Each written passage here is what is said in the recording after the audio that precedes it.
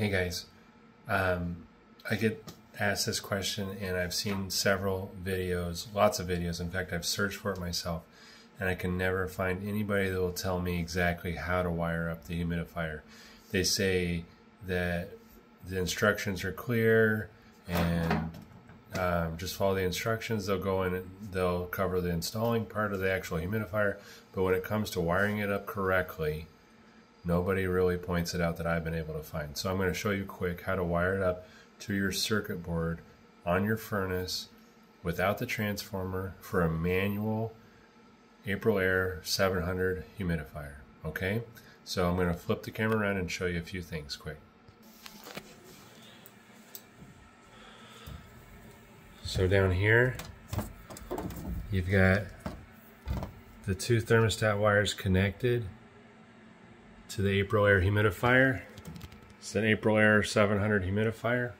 Okay, you follow those around, and here we've got the red one and we got the white one. Okay, so the white one gets connected here, which goes to the humidistat. Okay, the red one from the humidistat and the red one from the humidifier, those are going to come down. See the circuit board? Okay.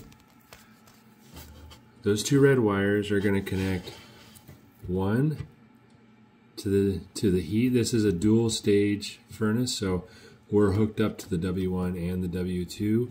A single stage furnace is just going to have the W1.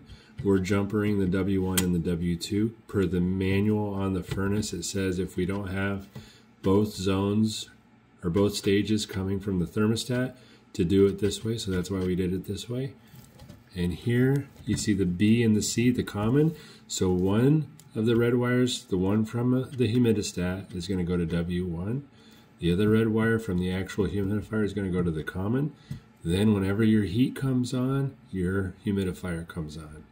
That's without the transformer. Now you can take this a lot further, and we're not going to go into that here, but just to wire it up with the thermostat wires without the transformer to make sure your humidifier comes on when your heat comes on, that's all you have to do. Okay? Good luck.